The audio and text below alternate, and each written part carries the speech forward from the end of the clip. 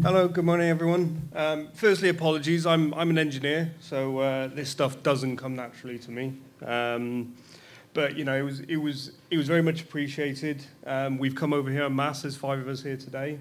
I'm very used to standing up here and talking about ourselves. But again, it's great to have an opportunity to come and talk to, you know, all you guys about how important our supply chain is to what we want to achieve.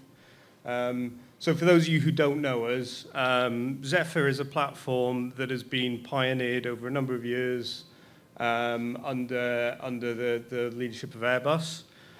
In 2022, we launched a new entity. So we're still entirely owned by Airbus, but we've going through a new launch as a brand called AALTO. And there are a number of very good reasons for that. We have some very big ambitions for the coming years. So our CTO is in the room. If anybody wants to talk through the details of that part of the business, please feel free to grab him. But yeah, so AALTO is a subsidiary of Airbus, and my role here is I'm going to present our project and how Amprius fits in. So starting with the use case, really, we live in an unconnected world. So a lot of us take for granted things that we just use every day. We pick up our cell phone, we'll do some Google searches. You know, we don't question how difficult it is to bring those searches, that kind of capability to the masses. You know, the global economy for the cell phone market, it's $5.2 trillion. You know, they're big business. And, you know, as I say, there's a billion health-related queries to Google per day.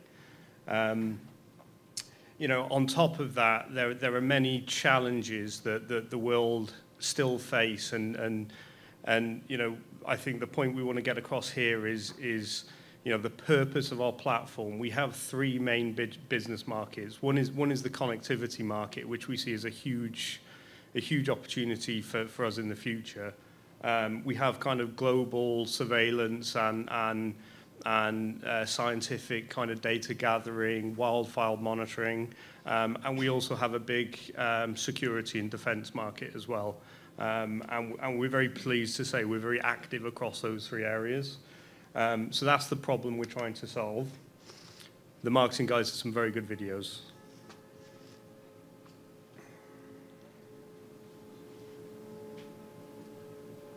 Wingspan 25 meters and weighing only 75 kilos. 100% solar electric, operating above 60,000 feet.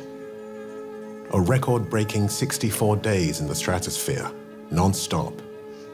With our ambitions set on much more, the AALTO Zephyr high-altitude platform station. Think the unthinkable, and it's now achievable. Zephyr can act as a telecommunications tower in the sky.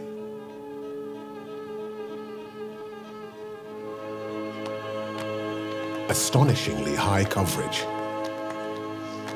Ultra-low latency. Seamless infrastructure for MNOs to connect people from the stratosphere. Extending the radio access network with our coverage as a service approach. Helping to bridge the digital divide, to connect the unconnected and the underserved in ways not possible before. Enabling new capabilities for governments to use stratospheric connectivity and Earth observation to monitor borders, enforce law and order, and manage disasters. Game-changing, payload-agnostic technology to help us build a better stratospheric future. The future is stratospheric. So that's kind of a taste. This is our product. This is the AALTO Zephyr. So it's a 25-meter wingspan aircraft. It's entirely solar and battery powered. What makes us special is we operate in the stratosphere, so we operate above 60,000 feet. That's really important for having a persistent capability. If you're below that level, you're vulnerable to weather conditions. You're vulnerable to you know, air traffic. It's just not somewhere you can put a persistent capability unless you're targeting the stratospheric area. So we're very proud of what we've achieved so far. You know, we have a 25-meter wingspan aircraft, and our all-up mass is 75 kilograms. Why is that important? Well, it means things like the performance of our energy storage system is critical to the performance of our platform. So we work very closely with our supply base, Amprius being one of the key ones, to really get every inch of performance we can to achieve our missions. I'll go through our records in a bit more detail, but we have quite a few world records in this space. You know, we flew in 2022 for 64 days continuously. It's just not been done before. We're very proud of it, and we're very proud that Amprius helped us achieve that. And you know, this product's been 20 years in the making. It's you know, it is something very, very special. So quite a few people ask, okay, so where do we kind of fit in that whole connected world environment? So, you know, we're all familiar with how our mobile phones work on terrestrial networks on the ground. You know, above that, your next option is these large LEO satellite constellations, and more traditionally above that, you have the GEO satellite constellations. Essentially, there is a very complicated trade-off between the cost of operating these systems, the performance you get out of them. Latency is a big discussion point when it comes to communication systems, and essentially there is a huge gap in capability. You know, we're very, very used to using our mobile phones on the ground in connected areas. If you're like me, I grew up in a rural place in the United Kingdom. I could drive for 10 miles into a mountain area and have no phone coverage. And when you think of that on the scale of the unconnected world, it just makes no sense today to be putting in cell phone towers in large areas of sparse populations. Where the AALTO platform really excels is one Zephyr can provide the same footprint as 250 cell towers. And what you'll see in the next slide is, I'm going to skip this one. The next slide is, you know, we're very used to high density communications, but when you go out into the kind of the more niche areas, so you're looking at rural areas with farming, you're looking at mountainous regions, the comms just aren't there. So that's the connectivity case. This is something that we're slightly more familiar with, and I believe I've been told I have to play this slide manually. So this is actually an extract from a flight we did back in 2018. So again, we've been at this for some time.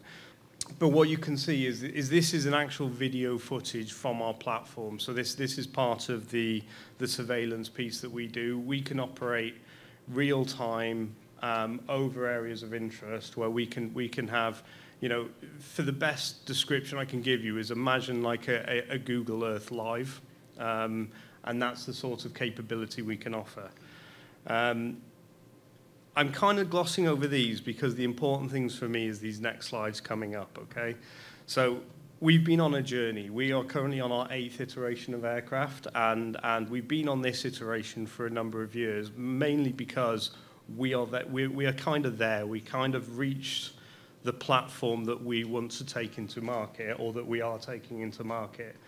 But just to go through some of those highlights. So as a platform, it was conceived in 2001, and it was conceived by a very brilliant man called Chris Kelleher, who's no longer with us today. Our production facility in Farnborough is named the Kelleher Production Facility. He is really the pioneer of this sort of aircraft. In 2014, we demonstrated our first kind of serious flight, and in 2006, we did our first kind of serious payload trial flight. Now, where it gets really fun is in 2010, we had our maiden flight of our Zephyr 8 platform, and we set a world record of 14 days continuous flight. Now, people get very excited about this endurance record, this maximum number of days we're in the stratosphere, and I fought very hard to show you something next, which really tells the story of why suppliers like Amprius are key to businesses like ours. So in 2018, we started working with Amprius, and thanks to the work of John and Einol, I remember one of my highlights of my career was sitting down in a restaurant in Toulouse, and we engineered the requirements for the cell, which is pretty much the cell we still use today. And that cell, and I'm skipping over this a little bit because I want to show you the next slide. That cell flew for 26 days straight in 2018, and it flew for 64 days in 2022. And not only did we fly for 64 days in 2022, we actually flew across continents. You know, we launched here in the USA, and we went out over the Atlantic Ocean, we went down south, and we flew into South America. So it was a pretty exceptional flight for us. So this is what I'm trying to rush to, okay? And this is where technology improvements that are happening here really make a difference to the industry. So what you can see in the red line, this is our 2014 flight. This is the 14-day flight where we broke the 14-day world record. What you can see is, yes, we did achieve stratospheric flight, but when you fly during the day and you have a lot of sunlight and you're on solar, you have enough energy to sustain the stratospheric flight. Where energy storage becomes really critical is the nighttime. You're trying to survive the night until the sun comes up. And what you were seeing in this flight, we were having to drop down to much lower altitudes where we use less energy. And you know, we were basically in a survival mode. Our first flight with Amprius in 2018, which is the blue line, we were blown away. We entered up into the stratosphere, and we never dropped down below the stratosphere. We stayed there persistently for 24 days. And again, in 2022, we blew that out of the water by 3 times. We did it for 64 days. So I think just the message for me here is you know, this is why technologies that are being developed here are so important to the rest of the world. Our ambitions for the future. This is again, it's key for us to kind of help frame the picture of what we're trying to do. Okay, we actually have a serial production line of these things. We are no longer a scientific experiment. We are no longer an interesting part of R&D. We have a production line in the UK where we have aircraft coming off nose to tail. We have several aircraft out in the world as part of our fleet, and we are continually adding to that. And I won't share the numbers here today, but when you look at the actual schedule of our production for the next few years, it is frightening. You know, our business model is to have entire fleets of these things, as much like LEO constellations do. We are working towards being able to simultaneously fly 50 of these things at a time to offer a complete mesh solution. And we are well on our way to that target. You know, like everyone, we are a business, so we want to stay in the stratosphere indefinitely, but obviously there are limitations. So we have a very clear target here of flying for 200 days at a time. And we're not that far away from there. You know, we are getting very, very close. It's not so critical for us in terms of a business, but it just shows how long we've come in our journey together. And the other thing is, and we made an announcement earlier this month, so we announced our first permanent launch and landing location out in Kenya. So part of our global kind of business case is we are going to launch these permanent launch and landing facilities, Kenya being the first one. So yeah, we will have like these permanent operations where these aircraft transit up and down from the stratosphere and then start their journey to wherever they're needed. And that's it. That's me. Thank you very much.